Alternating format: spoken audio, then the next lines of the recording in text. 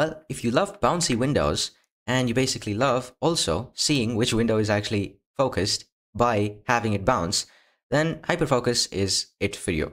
As you can see over here, I have a bunch of windows open, and whenever I hover over them and focus on one of the windows, they basically bounce up and down, showing that they're the one that's currently focused. So if you want to know how to make something like this, it's basically right here, pretty simple. It shouldn't take too long. All we have to do is configure animations and then variables. Now, once you set up the animations, configuring the variables is pretty simple. Don't get confused like I did and basically think that the variables is supposed to go inside of the animations or something like that, because that's not how it works.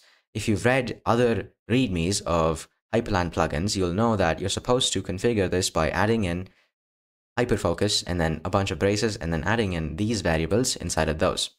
Okay, now how do you actually set these animations up? It's pretty simple. If I go to config hyper modules animations, somewhere over here, right?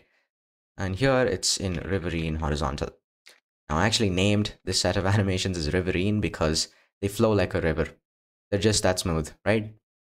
And also, if you want to know what this modules folder is all about, you can just go ahead and click the first link in the description. I teach you exactly what this is, along with how to make a custom theme switcher like this one without having to waste time basically searching and sifting through YouTube tutorials and basically Reddit threads and a hell of a lot more, and then just wasting your time. So if you want to know how to make something like this, I will teach you so that you don't have to just go on somebody's GitHub repo and then basically just copy their work and put it onto yours and call it your own .files, because trust me, they're not. You literally just copied them, okay? Don't monkey see and monkey do your setup. Actually learn how it works so that you don't have to go about breaking and basically troubleshooting your own setup after doing the breaking yourself. So don't do that. Go ahead, click the first link and learn how to make something like this yourself, because trust me, in the long run, not only is that much more satisfying and fulfilling, but you're actually able to troubleshoot stuff when things break. Something that you do not have the liberty to do if you're actually using somebody else's .files. So don't be a monkey see, monkey do person. Go ahead, learn how to do this, even if not from me. Just learn from somebody who's actually done it before, okay? And just don't be a dummy. What else can I say, right? So let's just go here, and as for hyperfocus, I've just added in both of these animations. Now, the actual thing you're supposed to use in order to target the hyperfocus animations are these two words, hyperfocus in and out. Okay, once you do that, you have to type in the speed. So that's going to be 1.7. That's probably the scale. Okay, you're going to have to refer to the animation documentation in order to know what this is, but by default, this is what you have and it works. And lastly, what you have to put in here is basically the Bezier curve. So a Bezier curve is basically a list of numbers. You have 4 numbers that basically dictate, okay, how exactly a animation is supposed to look. That's what that's for. And I've just declared MD3, what's this, Excel over here, and then that has a bunch of numbers, floating point numbers, which dictate how the hyperfocus animation is actually going to go. I can use something like linear, although that's not here. I can replace this with, let's say, menu, Excel, and it's going to be a little bit different, right? Compared to actually focusing out, it's a bit different. So you can configure your own Bezier curves and then add that in over here. That's it for the animation part. As for actually configuring plugin part, that one's pretty simple. You just go to here, and right now, by default, actually, the mode is not going to be slide. It's going to be flash. So when it flashes, this is what it does. Okay, so it reduces opacity temporarily and then raises it back to full, which creates a flashing effect.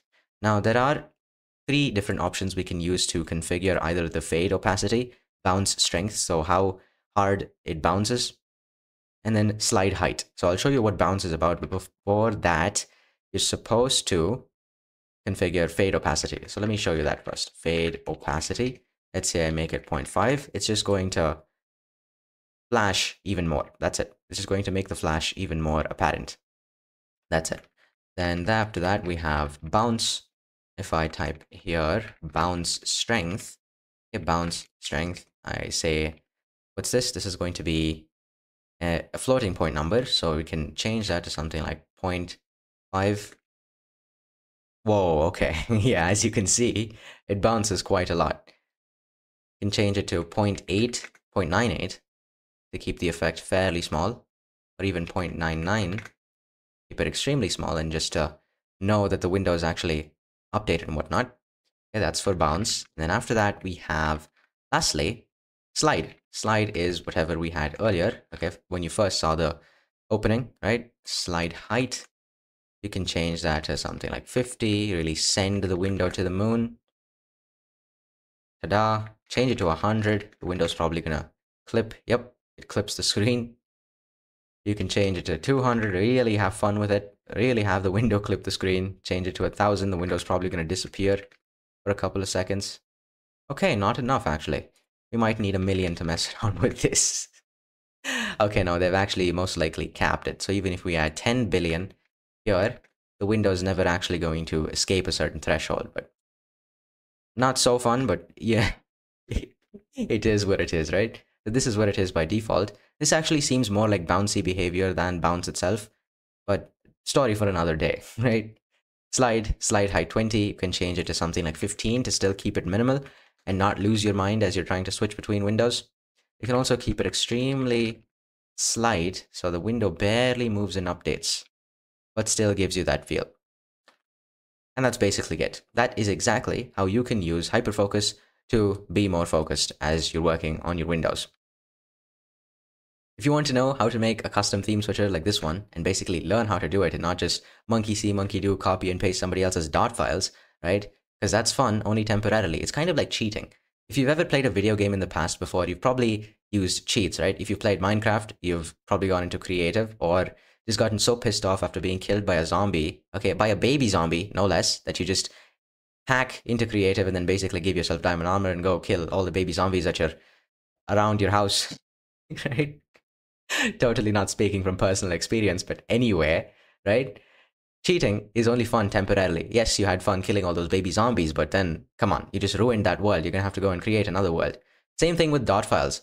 So instead of basically just cloning somebody else's dot files and then using that for yourself and then just changing one thing or two, just have the satisfaction of learning how to make this thing for yourself so that not only when things break, you're actually able to fix them, but then you can take pride in yourself knowing that you were the one who, in a slew and basically a sea of other Hyprland users, you were the only one who thought to actually think about this stuff and then make a setup for yourself instead of just copying somebody else's. That is my wisdom to you. Click the link and I will impart more to... Damn, that actually rhymed. Okay. That actually rhymed. If you liked the video, hit like. If you loved it and want to see more like this in your feed, hit subscribe and I will see you next time. Stay rising and killing baby zombies.